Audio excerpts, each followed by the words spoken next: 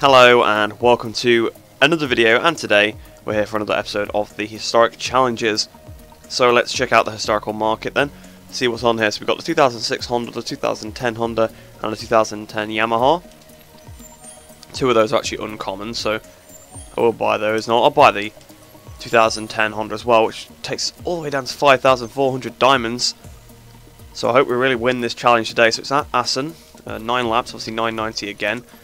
So I've got my custom rider selected here, but I don't want to play as my custom rider. I want to play as one of the official riders. So obviously we've already played as Rossi from 2003. We played as Capirossi from 2004. We have played as both of the DLC riders, Melandri and Edwards. So there's obviously Lorenzo 2012, Vermeulen 2007, Lorenzo 2010, Rossi 2006, Byrne 2004, Rossi 2004, Ukawa 2002, Barros 2002, Kato 2002, we've got Rossi 2002. So I think I'll actually play as Kato. So, 9 lap race at Assen, let's get straight into it. So Hayden is fastest again then, so they must have changed that in the update then. Ukawa's second, I'm guessing Barros is going to be third. So there is going to be two 2002 Hondas on the front row. Vermeulen down in 14th place, showing me here, so does that mean we've got to watch out for Chris Vermeulen in this race? Probably. Last couple of ones he's been pretty near the front. Obviously 6th place for myself then as Kato. 9 laps ahead of us at Assen. I think the AI are a bit better at Assen than they have been in previous years, so hopefully they don't destroy us like they did in Aragon. So here we are then, getting ready to start, put up Palmo 2 to try and get the best start we can. Lights on, away we go, that's gone quick. Capirossi 2003 on our left hand side there. Put the Palmo back down to 1 as we go towards turn 1. Sat in behind Alex Barros here. Around the outside goes Biaggi again. Biaggi loves to go around the outside, didn't work for him. But Capirossi's got past us, so has now Roberts as well. But around the outside of the pair of them. No, they've both stayed in front of us anyway. Here comes Melandri as well at the inside. So we're getting absolutely smoked off the line here. Bayliss has gone past us as well. Lorenzo's almost hit us at the back. Out of Strub and then on the power. Probably the wrong gear to be in. To be honest, we got outpowered by all of these riders here. So we're down to 9th place. It's been a pretty dreadful start, must be said. See if we can make up some places here. On the brakes. No. They were going too wide, so made it a bit difficult. Can we try and get past Bayliss, though, at least? Someone's right behind us as well. You can hear them behind. Bit of a wheelie there, so we're trying to find a way around Troy Bayliss if we can. Bayliss now around the outside of Melandri. I'm at the inside of Melandri. We've had a bit of contact with Melandri. There is Vermeulen, so yeah, probably do have to watch out for him because he's already at the 10th place. Up the inside of Melandri. Oh, we've just absolutely sat him up. Bit of an aggressive move, but we're getting stuck behind, and I think Vermeulen's going to come up the inside. Yes, he has. He's kind of bashed me a bit wide, and he's got through now. And here comes Rossi as well. What is going on here? Wow, we've gone totally off the track there. We've gone even onto the grass. We've got a penalty. That's fair enough. So that's definitely going to affect the race. Maybe we've got to wait for the race to settle down a little bit here before we start making some moves. But someone's clearing off at the front. I think it's Ukawa again. Rossi's trying to make his way through the timber chicane. We've kind of bashed Vermeulen a bit there with massive wheelie, trying to bring the front wheel down. So up to 8th place now. We've got a bit of damage as well. Here comes Vermeulen again around the outside on the brakes for turn 1. Oh, Rossi just hit Vermeulen. Rossi took Vermeulen out, so that's those two sorted then. They're gone out the way. So Troy Bayliss once again is now the target. Yeah, this is way better than the Ducati. It's not wheeling so much as a crash. Casey Stoner's gone down, the 2012 Casey Stoner. But meanwhile, we're going past the other Australian, Troy Bayliss. So up into 7th place now, Loris Capirossi on the 2003 Ducati up ahead. A little bit wide there. But I think we're starting to find some sort of pace from this bike now. So hopefully we can try and get our way through the pack. I think they're closing into the leader again at the front. So there's a bit of a pack. So as long as I can get onto the back of the train, it doesn't matter. But Capirossi's falling back from it. Up the inside of Capirossi now. One of the fastest corners through the ram's hook there. Is he going to come back at us as we go down towards the Gert timber chicane? Hayden actually leads, so it's not Ukawa. Did we do the fastest lap then? No, we're a 10th off of what Hayden did. Through the chicane, then we've closed up to KRJR. Past Kenny Roberts Jr. Here we go. I think we're just slightly off Hayden's pace a little bit. We need to try and up our pace if we can. We're now up into 5th place once again. Roberts Jr.'s nearly hit us at the back. Rossi's actually just done the fastest lap, so I'm not sure which Rossi it is. I'm a bit scared it's the Ducati one again. We've now passed Gibber now. Oh, we've had contact with Gibber now, and that's moderate damage apparently. He's hit my rear wheel. How have I picked up damage from that? little bit ridiculous if you ask me, but there's two 2002 Hondas in front of us. We've got to dispatch them and hunt down after the, I think it's the 2006 Hayden, is it leading? I believe so, so we've got to go hunt him down. He's got quite a big gap, so we definitely can't, you know, mess around behind these guys. Okay, Caparossi's just sort of gone a bit wide there. I think I might have tagged him perhaps, but I thought I was just slotting in behind him, but I think I've hit him wide. So Barros has gone out of my way now, so it's Toru Ukawa up next, and then it's just between me and Hayden, but Hayden is really stretching away from Ukawa. Look at him, he's that dot in the distance. That's probably about 3 seconds we've got to go get to him, and we were barely quicker, so it's definitely going to be difficult. Oh, I was looking for the move into the ram's hook then on Toru Ukawa, but weren't quite close enough to do it. Maybe we can get him through the Gertzen chicane here. As he flipped the bike over on the power, out of the corner we go. Yes, we've got the drive on him. So here we go, side by side up towards the line. Trying to get past Ukawa, we've done it. So we're now up to second place. So it's now Nicky Hayden ahead. Rossi again doing the fastest lap, so we need to try and get gone before Rossi turns up. Stoner as well, although he's the one that crashed, wasn't he? Oh, so I think it's the Rossi and Stoner that are crashed, considering how close they are coming over the line. So I think they're not a threat to us, actually. Right, so we're coming towards the line to start the final lap then. We've got the gap down to 1.3 now, but it's just not going to be enough. Ooh, 9/10. We are getting close, but just not close enough. Oh, what? Okay, I'm out of fuel. No, jibbing out. How have I run out? Oh, no. I've never actually... I think I've had this happen once to me in an online race. Oh, what? No.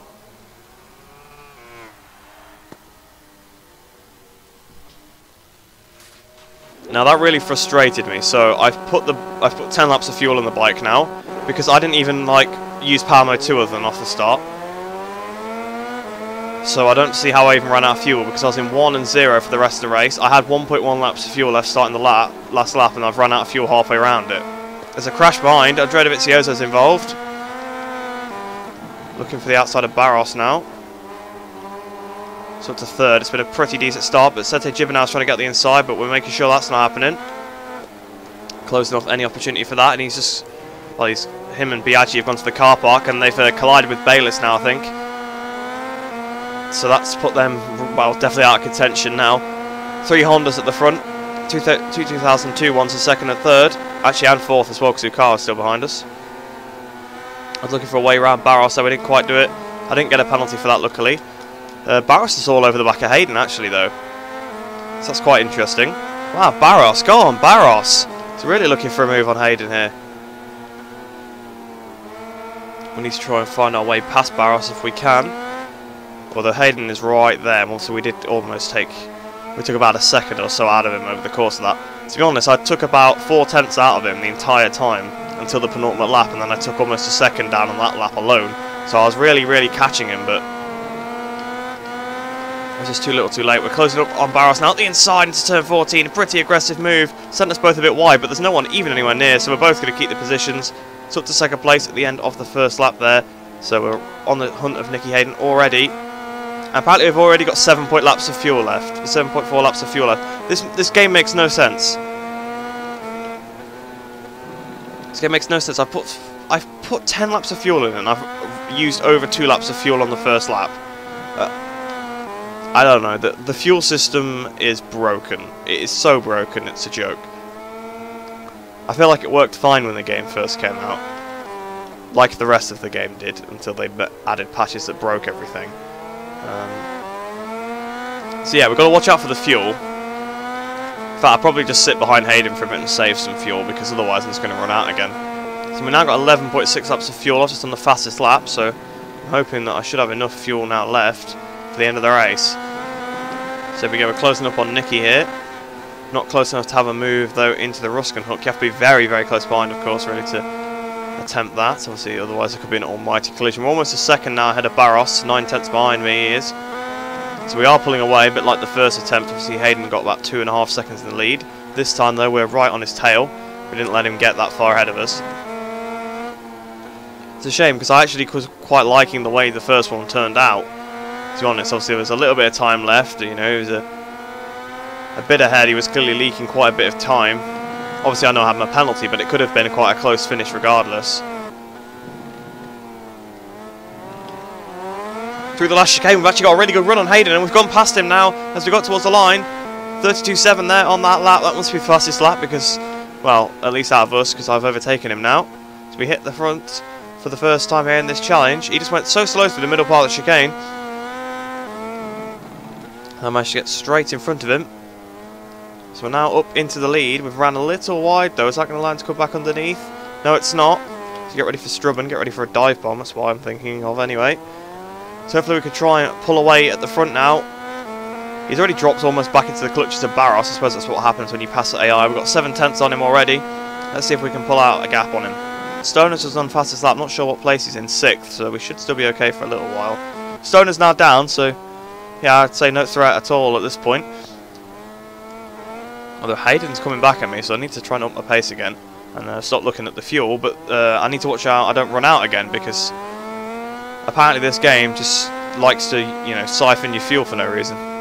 Starting the last lap then, how far is Hayden behind? 9/10 of a second. I think we've got this in the bag. We've got 1.6 laps of fuel left actually, so I'm going to put it down to 0 just because, well, I don't want to repeat of last time. And obviously we had plenty of fuel last time as well. I suppose we actually have done quite a good fuel saving job because it's a 9-lap race. We've put 10 laps of fuel in and we're going to have more than a lap left at the end, so I suppose it means we've saved the fuel pretty well. But last time I also did the same thing, and I've been running in 0 random times throughout this race as well to try and save fuel, whereas that time I was running 1 the whole time. And then actually I did run 0 for about a lap, but I've been running 0 for like quite a few laps, and this one just to make sure we didn't run out. We're now 1.1 ahead of Nicky, so everything should be all sorted. Stoner's, you know, got himself back up into 11th now. I was about to say 12th, but obviously he overtook Burn at the same time. So pretty good recovery from him, considering he had a crash as well. So coming over the line then, 33.1 on that last lap. We really did back off, but we've won the challenge here at Assen. So then we got 9/10 ahead of Hayden in the end. He actually wasn't as far ahead of Barros as he was in the last attempt. Melandri got up to 4th place. I never really saw him as the rider that would be able to get his way through. I think it is just that the newer bikes kind of power their way past the older ones sometimes. Except Barros on his 2002 Honda, he's kind of stuck it in there. But Ukar was dropped down to 7th, although I think he might have got disrupted by Stoner a little. Stoner was only 10 seconds behind, even with his crash, so not too bad. But I suppose that would mean that he wouldn't have caught us. He beat a lot of riders. Biaggi and Dovi are out. I saw Dovi go down at one point. I think Biaggi had that crash on the first lap, didn't he? That's probably why Sete is all the way down to 17th, because he was also collected in that. So have a look at this on board with Biaggi then. So obviously he's seen Jibber now sat up. He's kind of followed him in. They both returned to the racing line. Oh, and Biaggi's hit Bayliss and knocked him off. That's obviously been Biaggi DNF then, I'm guessing, yep. So this is Stoner's crash then. Very odd one. A bit like something I would do. Wheelie, and then the bike just started wiggling and just threw him off. Oh, and he got swamped all the way in the gravel, but he got straight on the power. He weren't bothered. He came back on the track. I don't know how he even caught back up to those guys after that. He was so far behind them. So there you go. It does actually go to show that the AI can do massive wheelies like this. I'd love to see it slowed down. So what he's done is, so he's got on this massive wheelie, and he's held the lean angle on it, and then he's decided to try and straighten it up, I think, and he's just sort of unsettled it, and it's just had him down, when really the best thing he should have done was get off the power. So we gained our 15,000 diamonds this time, which brings us up to 20,400. So let's see what's on the historic market then. So we actually got plenty of common things. We've got 2 common and 1 uncommon, so we'll buy the 2004 Yamaha, we'll buy the 2003 Movistar Honda, and we'll buy the 2012 Ducati, which actually leaves us with 14,400 left. And then obviously that's not taken into account next time. So now we've got 14 out of the 41 riders and 15 out of the 36 teams. So we're definitely getting through it now. But I hope you did enjoy that race. It was very exciting. Obviously I actually preferred the first one because, you know, I had to fight my way through the pack. So I've got both of the attempts obviously in the video, and I would have taken second place fine in that race just because of how it turned out. But just the fact I ran out of fuel made me have to restart it. I didn't actually want to. Just I ran out of fuel for seemingly no reason. Seems like the fuel was a little bit weird on that track, it must be said. Although it did work out in the end by putting the extra lap of fuel in. But you would have thought putting 9 laps of fuel in, even like, you know, going to fuel saving mode for a bit of the race, you'd have plenty of fuel, but apparently not. And just because I was focusing on Hayden, I wasn't looking at the last lap. Usually I'll always check on the last lap to see how much fuel we've got, and I can put it into 0 if I need to. And just because I was too busy trying to focus on catching Hayden, I didn't notice. But like I said, I hope you did enjoy that one. I hope you enjoy the rest of the day. I hope you're all staying safe, and I shall see you in the next video.